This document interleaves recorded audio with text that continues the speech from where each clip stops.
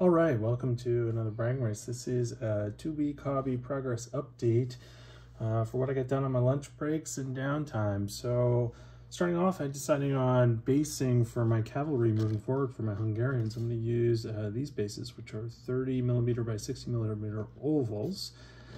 This is a model I'm actually going to be using as a sniper. I waffled back and forth, and I did paint some snipers on foot, but I just like the character of this model so much, and I want to use it. So he is my sniper, and he's accompanied by a little assistant with a camo cloak. Continuing on with some Hungarian stuff I got done. These are some guys with looted PPSH SMGs. A Hungarian border guard section with flamers as well. Flamers are good fun in this game as long as you don't take too many of them and annoy your opponent. They don't make Hungarian flamer models as far as I know, so these are actually Stalingrad Germans. I purchased these up from Great Escape, and I believe this is Great Escape's actual line, not them reselling Artisan.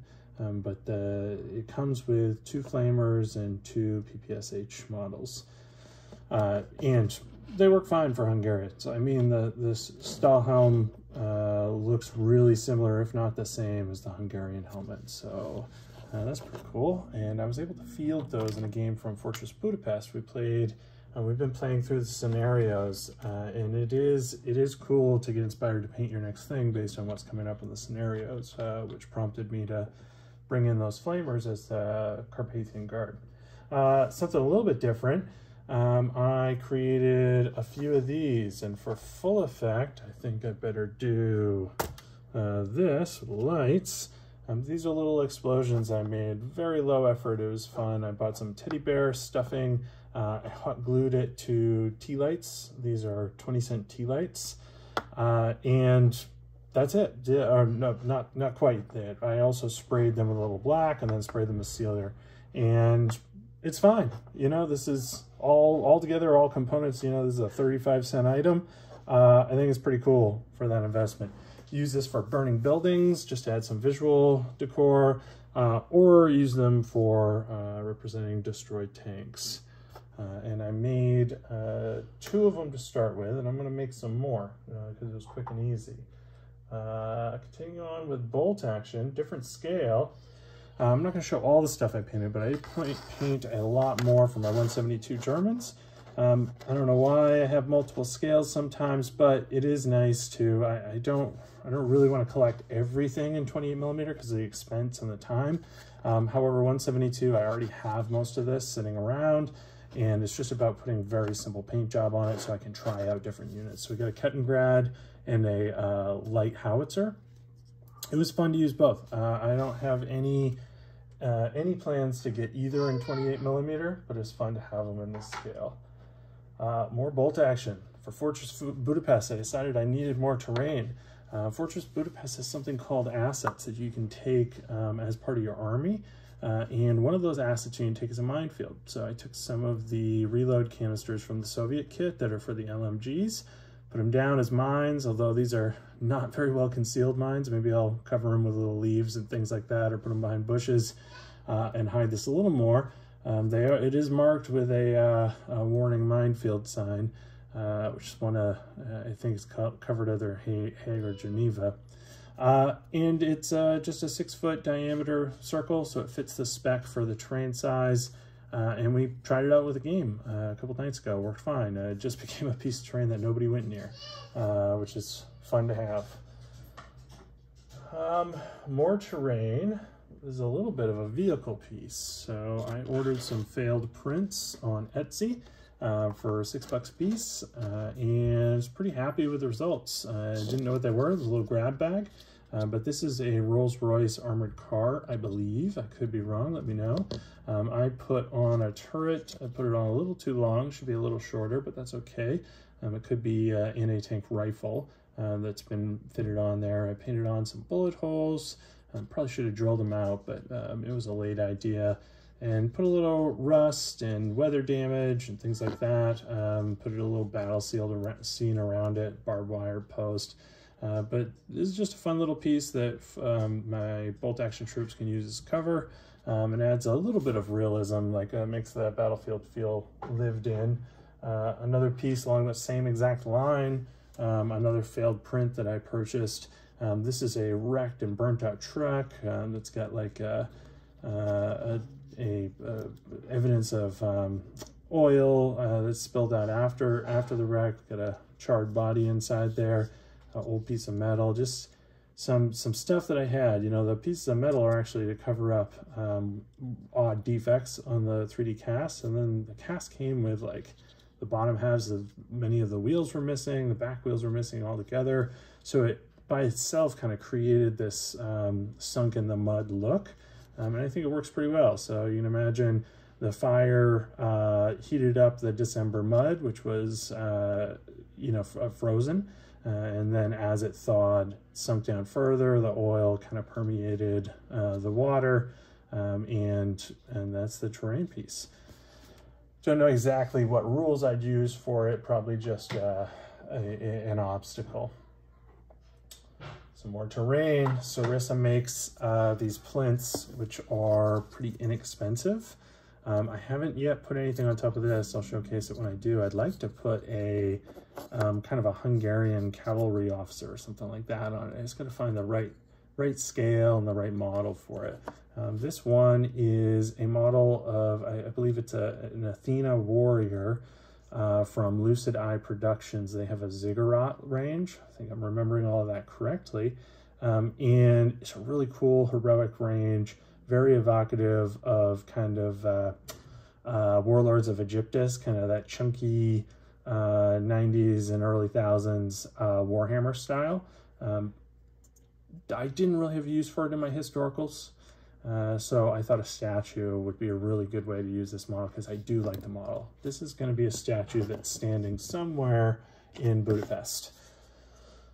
Not based on a historical statue, obviously. Some more Budapest stuff and more Sarissa. We have fountain number 1. This is a Sarissa fountain, simple dry brush as you can see, and then I put down some leaf scatter, some Vallejo dark earth mud, and then on top of that Vallejo still water. So it's meant to be a mostly evaporated, maybe even partially frozen. Maybe I could add some frost effects to it. December fountain during Siege of Budapest. And then we have another one, more of the same. You know, just when you purchase the fountain kits, you get both of these. They go together really quickly and easily, and it's a nice little product. And after priming and dry brushing, it's got a seal that's enough to hold in the still water and make sure it doesn't leak out. It was a little bit of a, I was a little bit worried that it might leak out, but it didn't. It all stayed in, which was really great. I am going to put those in city squares in Budapest. They're a little too ornate, I think, for most town scenes, so I don't know if I'm going to use it for some of my games. I did, this was a learning process. I did, when I ordered some 3D prints from Etsy, thinking, hey, these will be great for bolt action. One of the things I've learned is that many of the folks that are selling prints and selling sculpts are doing so at closer to true scale. So that's all fine and good, unless you're trying to mix it with Warlord or equivalent company models. It makes it look like that's 25 and this is 28, when really we all know that Warlord is a little chunky, a little upscaled. One of the things that I've been doing now is requesting 110% sizing for some of the popular 3D prints so that it comes in line with bolt action. So this one's painted up. It ends up looking really small, but I think it's still fine to field, just when needed. Some more models I've done for the Hungarians. I've got a truck, second truck, not a lot to see here.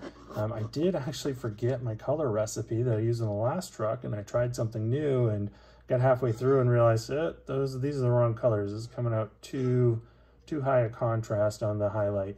That's okay. It's just a truck, 40 points. I'm not going to spend too much time on it. I already spent quite a bit of money on it.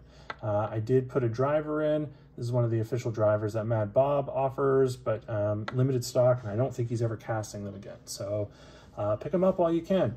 And the rest of it is a 3D print from Mad Bob, and I like the quality. I like ordering from him. I would definitely recommend it. Some of the pieces are a little soft and make you worry as you're assembling, but I think they go fine once you've finished the process.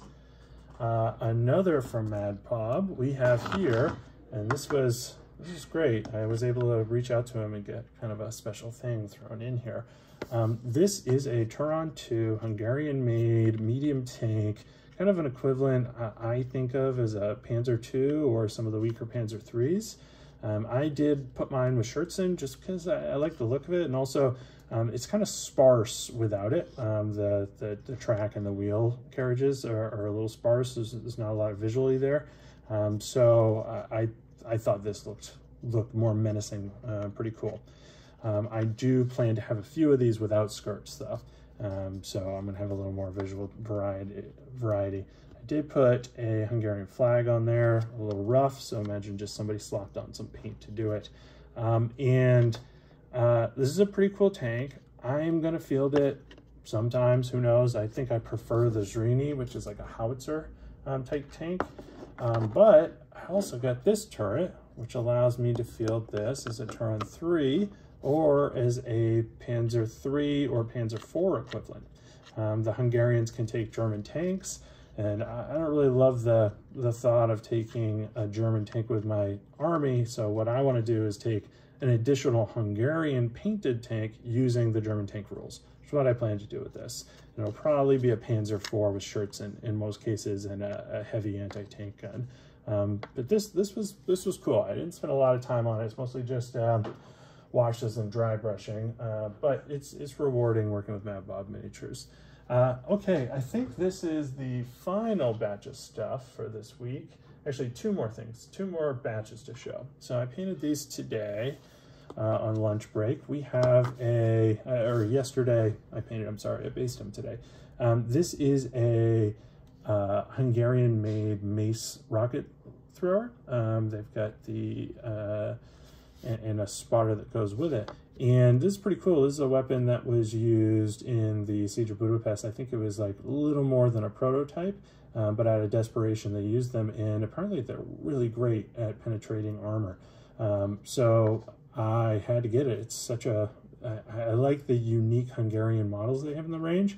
I don't love how boring the rules are in the Italy and Axis book. There's very little Hungarian flavor, but the Fortress Budapest book and the units in there and the new models are just really great, stellar. So that's my mace thrower. And I also painted up, you know, many of you will remember Dice Bag Annie from the good old days of Warhammer Fantasy. I know I do, seeing her at ETC, and our whole team had dice bags. Unfortunately, I never got mine. Never ordered it. I planned to, and I just didn't. Anyways, she puts out bolt action equivalent female figures now. So I picked up Soviet snipers and Soviet flamethrowers. This is going to be a flamethrower team. I'm hoping to field it for the first time in my next game. It should be pretty fun. I think flamers are a really great thing to have around as long as you don't overdo them. Very dangerous. I have some bunker terrain, so it's nice to balance that out by having some flamers in the collection. Okay, now we're on to the final stretch. These I painted on lunch break a couple days ago. Very happy with the results, and then immediately went and ordered more planes. These are yaks for Blood Red Skies, which I haven't yet played a game, but I did order the Battle of Britain starter set, and I'm very, very eager to try it out. These planes didn't require assembly. I just had to prime them and get some paint on them, and they're pretty cool. I was skeptical that they would look at all right. But they very easily took paint. They got plenty of detail. I did a really quick job. Somebody could do a much more detailed job painting these, And like I said, I'm very, very looking forward to trying out the game and maybe even trying out a combined arms campaign. All right, well, have a great week. I'll be back with more pretty soon. Thanks.